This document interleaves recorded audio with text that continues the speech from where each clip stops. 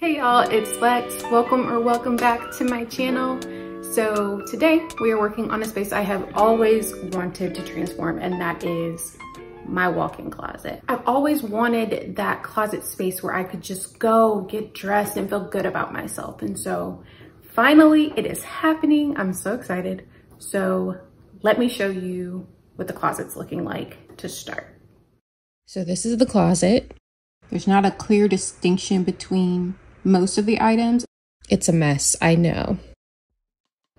Day one was a prep day. We got all of the wire racks out of the closet, started filling the holes and sanding. It is now day two of this project. We have some more prep to do. Hopefully we will get into installation today, but I'm not quite sure. Let's get started.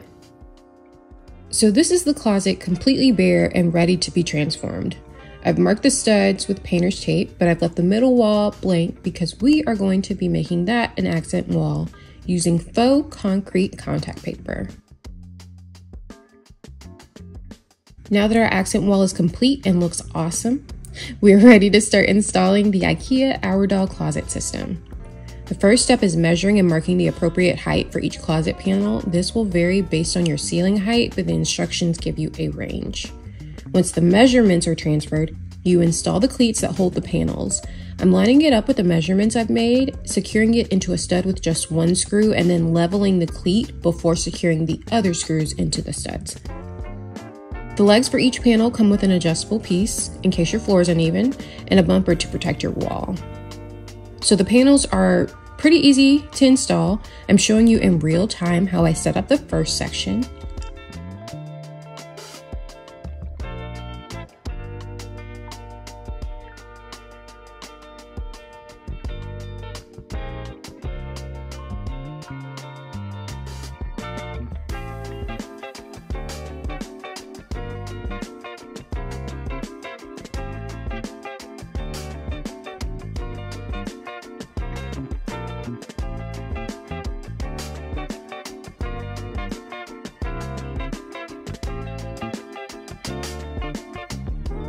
So that was it.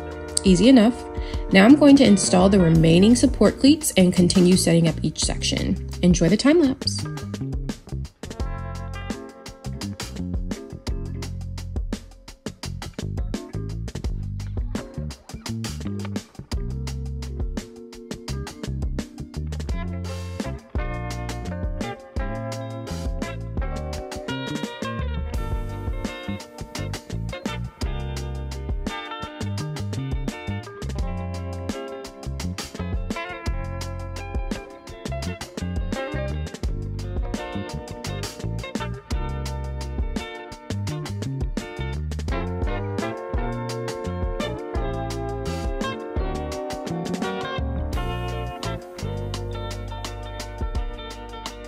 And just like that, we've installed two walls and prepped the center wall for installation.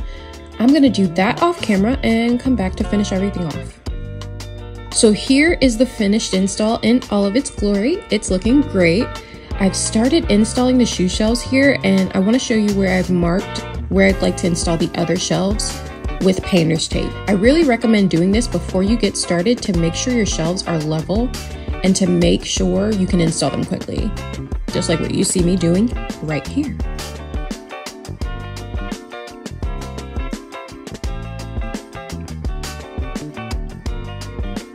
And with that, the Aurdal system is all set up. I spray painted my rods copper to match our design aesthetic, which I think turned out great. Next, I'm installing a mirror from Wayfair that fits perfectly into the space between the panels. I will link it down below.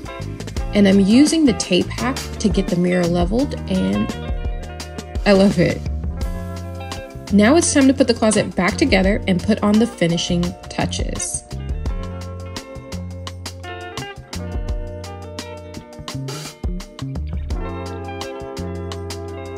Here it is, the final closet using the Ikea Aurdal system.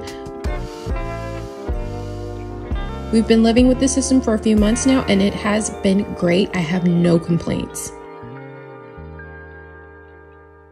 Thank you guys for watching. I hope you enjoyed it, and I will see you in my next one. Bye.